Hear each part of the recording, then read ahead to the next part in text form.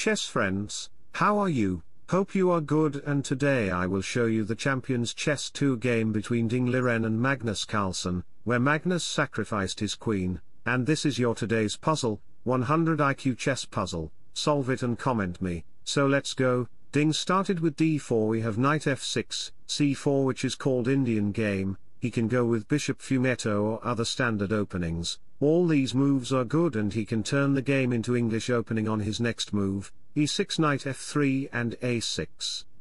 This a6 move is not bad. His idea is to prevent b5 square from any future bishop attack and from the knight's entry. In Caro-Kann, it's a popular line. Further plan for black is to play b5 and bishop fumetto on the queen side, then d5. Another idea is to play d6 bishop here to hold the queen side position, d5 to pride, and white have two options to consider, knight here or bishop f5. Chooses to play knight c3 bishop b4 and the game turns into anti-nymph, so Indian defense bishop g5 h6 and taking the knight isn't good. We will see a check by the bishop, and after takes queen takes the position will be drawable, so bishop to h4, b6. Magnus wants his bishop on this diagonal, and the b6 move holds the queenside structure as a defensive army, e3 bishop d3, and after some more moves later, we have castle knight d7 and knight d2. Ding's idea is to play f4 to prevent g5 move of black. So he takes the advantage of playing b5 and h5, now f4 is not possible now. If you do, then h4 will come to target it, bishop will return to his home, and after pawn exchanges the g will be completely open for white, which will be devastating, so h3, h4 bishop backs. This h3 move stops black from moving his pawns, but Magnus tries to open the position with g4, which is an inaccuracy. Best was to play rook g8, let me show you the variation. If rook g8 happen to support the pawn behind from it, then f3 will come, queen here, rook b1 and castle. Game could play like this. Let me show you the further variations. Ding would play queen e2 e5, Magnus would tries to break the position, then c5, and after pawn takes we will see bishop takes pawn, pawn takes. This is coming, so pawn takes knight d5, keeping eye to this pawn, so e4.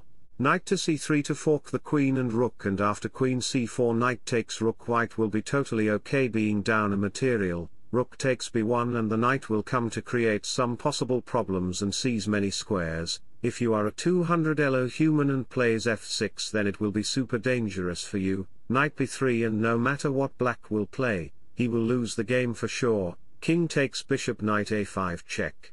You cannot take it because of this, and king can't retreat on there because of queen a6 check. Then it will be checkmate on b7 square, so after king here, queen d5, and how do you protect this? There is checkmate in few moves and the game will be over for black, but in our actual game, instead of playing rook g8 he played g4, pawn takes, and he sacrificed his another pawn. The pawn cannot be taken. Let me show you. If you are an inferior human, after rook takes pawn the bishop is snipering on these pawns. It is totally deadly for white king. Knight h4 will come, and after takes queen g5 check to the king, bishop blocks, then rook h1 check will be mate. That's why Magnus planted bishop on this diagonal long time ago, so Liren played g3 on this position, rook g8, mistake move. Best move was to play bishop g2 to pressure white.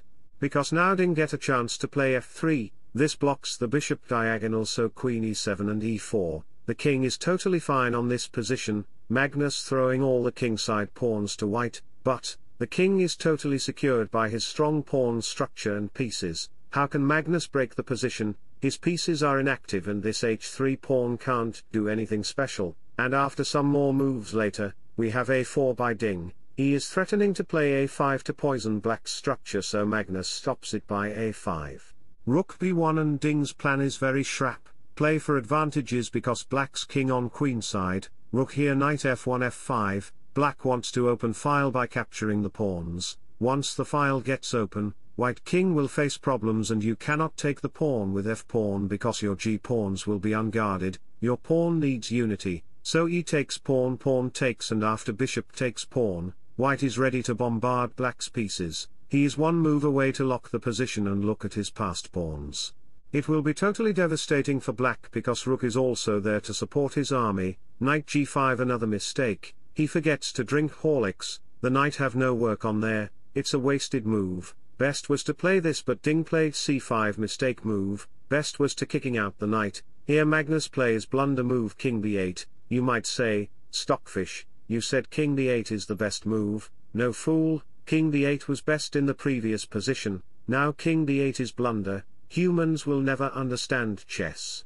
Best was to take the pawn, because after pawn takes pawn, it explodes the king side. You cannot take it with your pawn because he have no pawn brother to help him, so knight takes pawn, and this file is totally open for the rook, captive or eliminate these pieces to attack black king. Ding plays d5 and you cannot take it because of this, bishop can't take it because of the rook, also the bishop can't take it because of the same tactic, and chess friends. If you want to smart in chess, then you can like and subscribe to my YouTube channel to get more episodes. Bishop a6 to get active on this diagonal. We have queen d4 savage move, f3, and these moves are coming to cry you in the toilet. Push these pawns with the rook, bring your knighted pressure to black. If you are a human, then never believe in analysis bar. But Magnus blunders one more move. I don't know why human can't understand the difference between a blunder move and best move. Best was to play this, f4, knight e4 not bad, and we have rook e1. Brilliant move, making profit by pinning the knight to the queen. What would you play?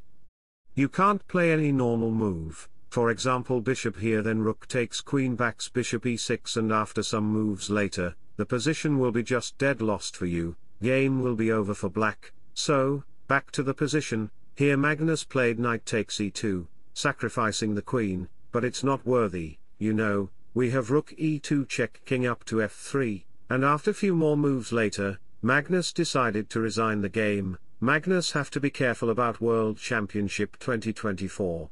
You clearly know the reason why Magnus resigned the game, after rook here and so on. And chess friends, do you know I started my spiritual channel, where I talk about human life and its existence. You can subscribe the channel named Krishna Consciousness, link in the description, and I will put link in the comments. I guarantee you that you will learn from my spiritual channel very much if you have the courage. I hope you have the courage and love for God. So wish you all the best. Thanks for watching. Subscribe for more. Bye bye. Take care. See you soon.